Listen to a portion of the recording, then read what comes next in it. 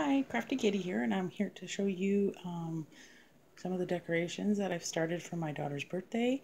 Her theme is, I think I mentioned before, is Spongebob SquarePants.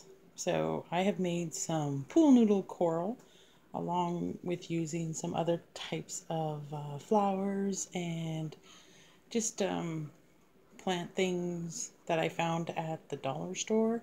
So I'm going to show you everything that I made and what it looks like. So I'll just back up so you get a bigger picture.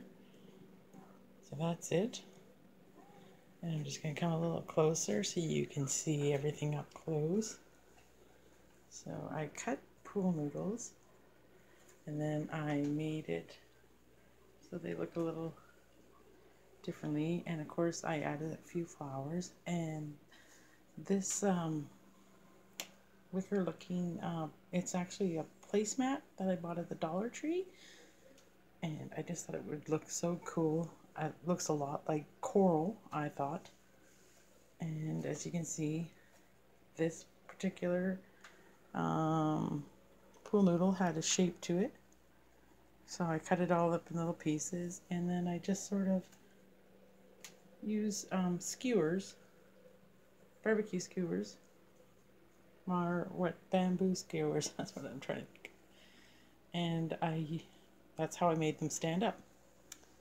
And this one was a flower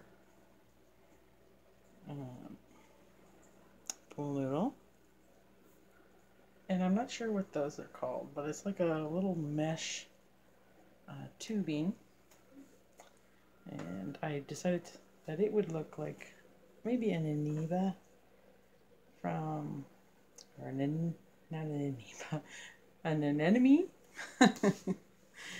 that it would work well. So that's one of them. Sorry if there's too much light. All I did was take a great big piece of styrofoam and I wrapped it up in tissue paper, and then I put some cellophane over top of it. So I got a nice little shimmer. It looks like blue. So again, I used these flowers, and I'm not sure what the big tall twig things at the back are called, but those were just in the floral section of the dollar store as well, and I just picked those up. And again, I took the pool noodles and I cut some of them up. And the other ones, these are just pool noodles that I cut into 3 sections. And I just used my scissors. It was very easy to do.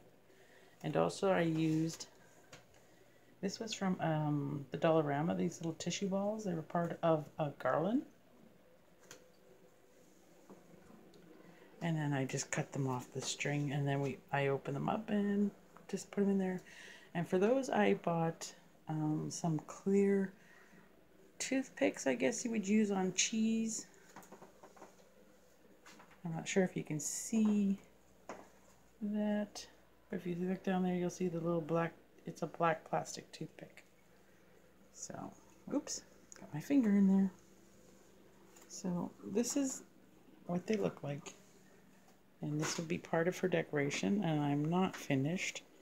I will be making a couple more of these. And all the other decorations that I have to make as well. So this will be part 1 of the SpongeBob themed party decorations. So if you like, please hit the like button. If you haven't subscribed, please subscribe. And let's all get crafty. Thank you for watching. Have a great day.